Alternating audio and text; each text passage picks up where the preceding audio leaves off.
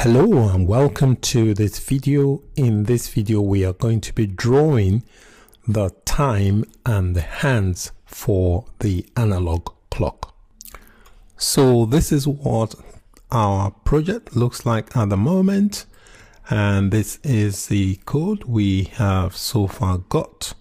So what I'm going to do now, I'm going to add a function that will be used to generate or create the time for the clock. So this will include adding some variables. So we need to use the date to get the hour, the minute and the second. So I've added this function here from line 51 to 68. This is the function that will be responsible for drawing the time. So here we've defined the function here called draw time, and inside parentheses we are referencing these two parameters, the context and the radius. Here we've got some variables. So we're using the date to get the hour, the minute and the second. So this here we've got variable called now, which will display the current date, and variable hour, which will give us hours. So we're doing the now dot get hours.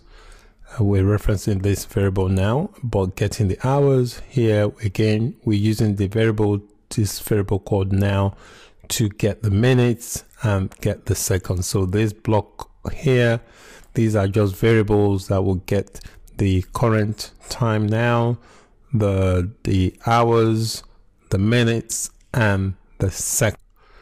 And the rest of the block of code here, basically we're going to calculate the angle of the hour hand and draw it a length which is going to be 50% of the radius, and a width which is going to be 7% of the radius. So the same technique is used for the minutes and the seconds. So this block of code here calculates the angle of the hour hand and also draws it a length which is going to be 50% of radius and a width of 7% of radius. So I'm applying the same technique for the minutes and for the seconds. So I have to include this function inside the draw clock method or draw clock function. So I just copy that and go to where the draw clock function is and just include that. So we've got the draw clock function, so I just come down here and add that. So this is the function that will reference the other functions. Okay, so the next function I am going to add on is going to be the function that will draw the actual hands for the.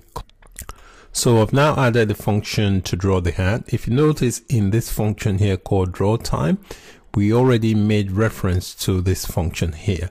So you can see here we've got the draw hand here, we've got the draw hand here, and we draw hand here. So we've already referenced this function, so there's no need to add this function to the draw clock function because we are referencing it inside the draw time function.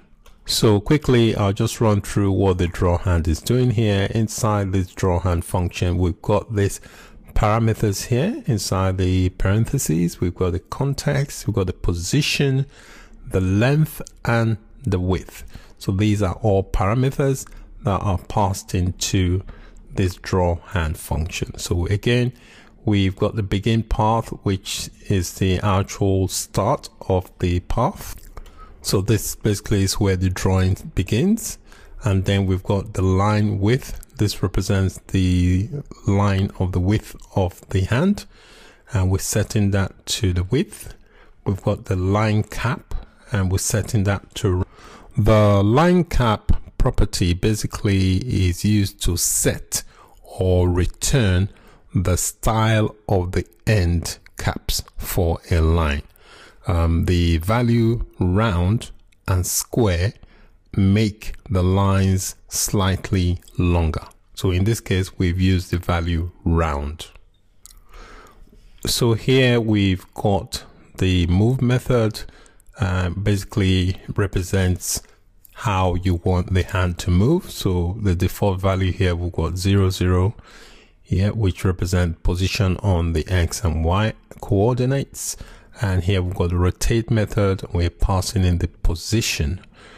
Okay, and here on line 78, we've got the line 2, basically represents the line 2.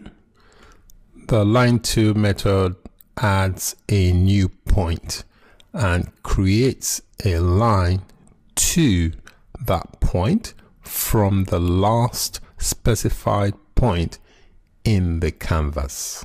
The key thing to note that this method does not draw the line. The stroke method is actually used to draw the path on the canvas. So we've got the move tool. We basically, this method represents how the hand of the clock moves. We've got the rotate. Again, this is responsible in that inside the parenthesis, we passed it the parameter of position. So it will rotate based on the position. And here we've got the line tool. We've already covered what the line tool is. And then the stroke. The stroke is actually, this stroke method actually draws the path on the canvas. So the actual drawing of the line will be done using the stroke method. Again, we're using the rotate method to do the positioning, because we passed in the position here. Notice here we've set it to equals to position. So here we've got negative position, also a negative length. So which means it will go in the opposite direction. So that is basically the functions that will create the time, draw the time, and also the hand for the clock. So I'm just going to save that, go file, save all, and then we can check it out in inside our browser and just see. Excellent. So you can see we've got our hand, but the clock is not moving. So we need to create a clock start method that will be used to start the clock. So we've got everything in place. We've got the numbers, we've got the hand. We just need the clock to start. In order for us to start the clock, we need to call the draw clock function at intervals. So we need to set the intervals for the draw clock functions to run or to start. So we're going to modify the draw clock function. To start the clock, we need to modify where we're calling the clock from, and also set the interval. So here on line 6, where we've got the draw clock, we are going to change this block of code. So here I've changed the line 6. So I'm calling the set interval method. So this is what will be responsible for starting the clock. And we can see here the interval is 1000 milliseconds, which is equivalent to 1 second. So this basically will allow the clock to start. Every second the clock will be ticking. So that's what this is. This is in milliseconds. So that is how the set interval method works. So the draw clock will be called for each 1000 milliseconds intervals. So I saved this change. We should get the clock working now. So let's go back to the clock. I'm just going to refresh. And you can see the clock ticking, which is referencing the current time on my computer. Excellent. So if you've got your clock working, many congratulations. If you've got any issues, just take a look at the code again, or just send me a message I'll be more than happy to assist. So congratulations and take care.